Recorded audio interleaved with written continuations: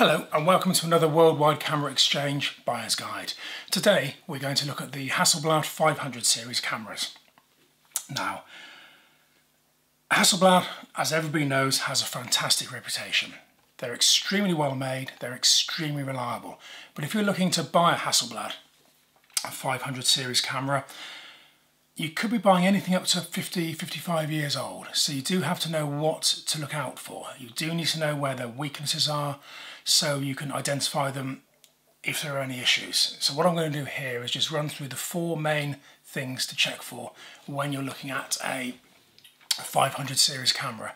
Now, there are quite a few models within the 500 series range. It started with the 500C, then went to the 500CM, all the way through to the 501CM, which was the last of the 500 series cameras before they were discontinued as the big digital revolution hit. But most of the checks I'm going to run through here do apply to most cameras. So here I have a 501C, which would date back to the 1990s. Fundamentally, the design is the same as all the other cameras. There are four things you really need to focus on. Focus on the cosmetics, focus on the mechanics, focus on the optics and the electronics. Obviously the electronics, not a big issue with most of these cameras because they are fundamentally mechanical. But start with the cosmetics. Let's look at the cosmetics now. So just look around the camera. Just look at the bottom corners, look at the top corners here, look at the bottom of the back, the top of the back, look at the filter rim, just to make sure there are no nasty signs of abuse. They're quite weighty cameras, so it doesn't take much just to ding them or to dent them. But you want something that is fairly clean. A few little marks here and there, not an issue at all, but just nothing that's been completely destroyed. Put the dark slide in, take the back off, and just check to make sure there isn't excessive wear here. Again, a few marks, don't worry too much. Just make sure that there are no dings on the corners here on the back where it might have been knocked or dropped. Wind the camera on with the dark slide in and just take the lens off. Again, just check to see the amount of wear here. Hopefully there might be a little, but not too much. So once you've satisfied yourself that it hasn't been completely abused by previous owners, move on to the mechanics. Now, this is a mechanical camera, so this is the most important thing. The first thing I would always check would be the lens. The shutter mechanism and the aperture mechanism and the focus mechanism are all within the lens. So that is most of the moving parts. So if anything is going to fail, it's going to be the lens, and particularly the slow speeds, because the slow speeds don't get used that often with these cameras. So wind the camera on and just fire it. Fire it on. Set it on a second. Fire it on a second, and just make sure fire it 2 or 3 times, and just make sure that the speed is consistent each time. It'll click as it opens, it'll click as it closes, a nice whir in between. And then go on to ½ a second. Again, just repeat it 2 or 3 times. What you're checking here is that there's no stuttering, the shutter's not sticking open, and the shutter isn't closing prematurely before it should. So for example, if you set it on a second and it goes click, click, that clearly is not a second. I mean, you can't ever tell it's exactly a second, but by firing it 2 or 3 times, you're just listening out to make sure that the shutter is consistent each time. What you will find is sometimes it'll be a lot faster, sometimes it'll be a lot slower. That's a sign it needs servicing. Take the camera up to 500th of a second. Just take the back off the camera, and you can look through the lens as you fire the shutter, and just make sure you just see a quick flick of light as the shutter opens. Often, if the shutter's badly serviced, then it won't open on a 500th or 250th. And as you fire it and you look through, you won't see any light at all. So you're not timing a 500th of a second. You're just making sure the shutter is opening. If you can do that, and it passes those checks, then you can be fairly confident that the lens is in good order. One quick thing you could do is just plug a flash into the little sync socket there and just make sure the flash sync works. That little socket often gets a bit mucky, and often that can impact the flash synchronization. At this point, I'll just move on onto the camera body and just have a look inside.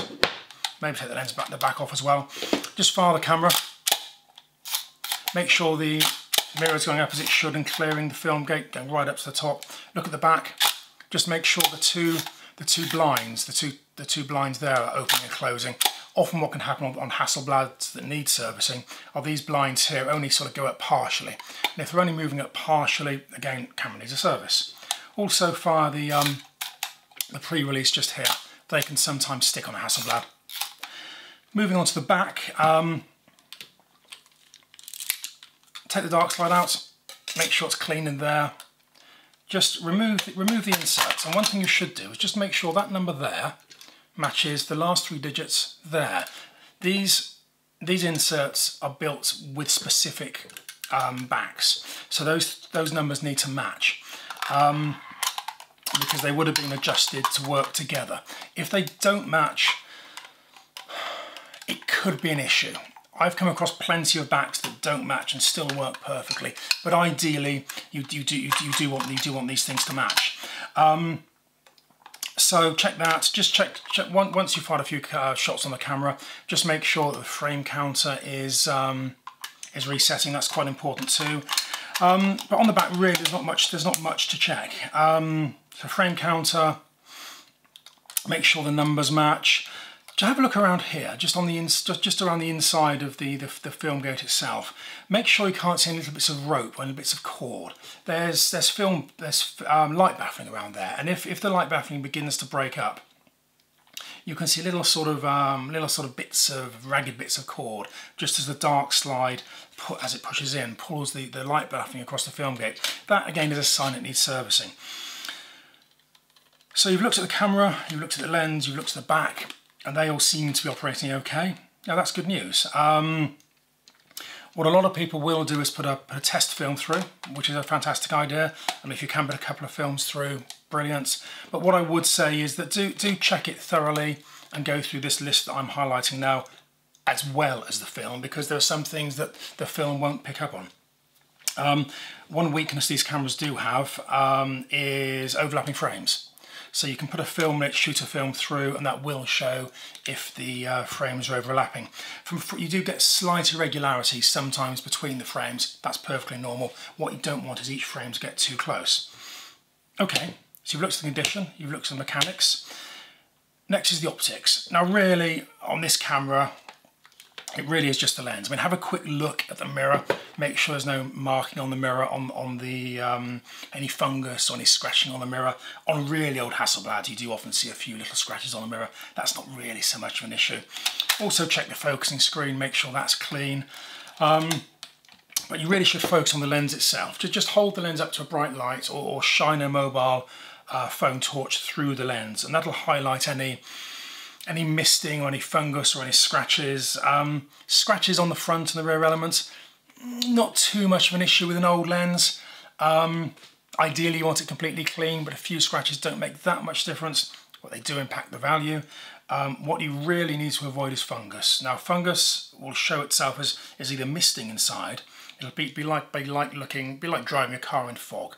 If you shine a light through, you'll see the light focusing on the fungus inside as a sort of mist. Sometimes it's a sort of spidery, web-like growth inside, so little spots with spidery legs coming out. That's fungus. All of those things are real problems. If you see that, just walk away. And I would say that whatever you're buying, if you ever see fungus inside optics, just walk away. It's incredibly expensive to get fixed, and fungus can move from item to item. So if you're putting something with fungus in your camera bag, it can affect the other items as well. So it really is best avoided. So you've checked the optics, you've got to check there. You've checked the mechanics, check there. You've checked the cosmetics, that's passed too. The final thing is the electronics. Now really, on this particular model, there are no electronics, nothing to check. On some of the latest Hasselblads, the 503CX, 503CXI, some of those 500 series cameras do have TTL flash, so you could just plug that in and just make sure the flash is firing as it should be. But once you've gone through those checks, if you're satisfied that the camera's passed all those 4 points, then you can be fairly confident you're going to have a good, reliable, serviceable camera. So just in summary, 4 things: check the cosmetics, check the mechanics, check the optics, check the electronics, and if all those points have passed, then yeah, you can be confident you've got a good film, a good camera. As I say, a film is a good idea if you can. That's just a good double check to just make sure the shutter is open and everything else. So I hope you found that useful. If you have, please just drop a comment in the box below. Otherwise, I look forward to seeing you again. Thank you. Bye bye.